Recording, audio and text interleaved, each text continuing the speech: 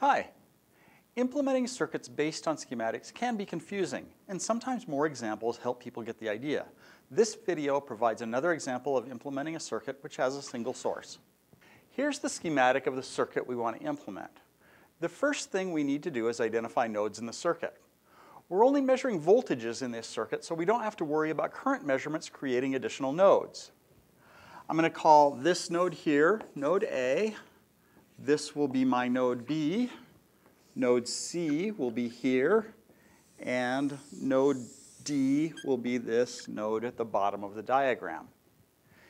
Next, we'll decide how to implement the source. I'll use channel 1 of the analog discovery waveform generator to apply this 4-volt difference. Remember that the analog discovery sources all apply a voltage difference relative to the discovery's ground. The choice of source and where we apply the ground to our circuit are related. If I put ground here, then I can connect channel 1 to this node, and I'll set channel 1 waveform generator voltage to positive 4 volts. If I wanted, I could swap these two. I could put ground here, channel 1 here, and then set this to negative 4 volts. It should be exactly the same thing.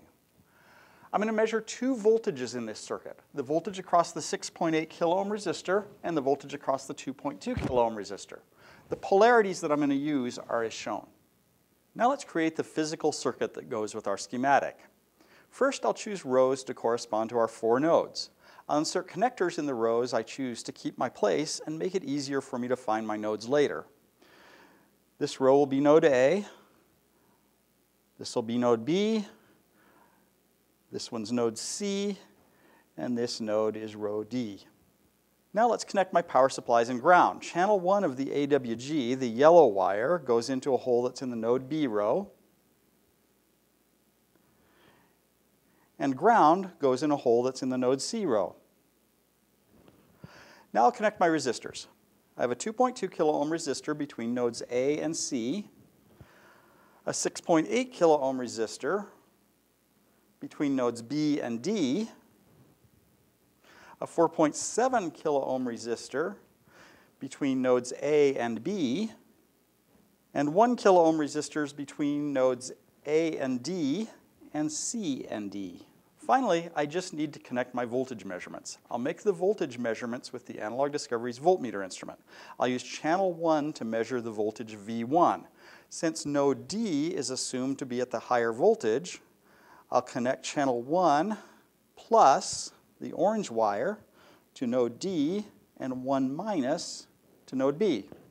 I'll use channel 2 of the voltmeter to measure the voltage V2. For this measurement, node A is assumed to be at the higher voltage, so I'll connect the 1 plus terminal, the blue wire, to node A, and the 1 minus terminal, the blue wire with the white stripe, to node C.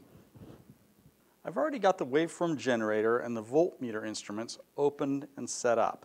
In the waveform generator, I've set the voltage to be a constant value of 4 volts. To apply voltage, click on Run AWG1. The voltage displayed on channel 1 of the voltmeter, V1, is about negative 3.3 volts. And the voltage displayed on channel 2, V2, is about 0.93 volts. These values are close to what I calculated that they should be. It looks like I implemented the circuit diagram correctly.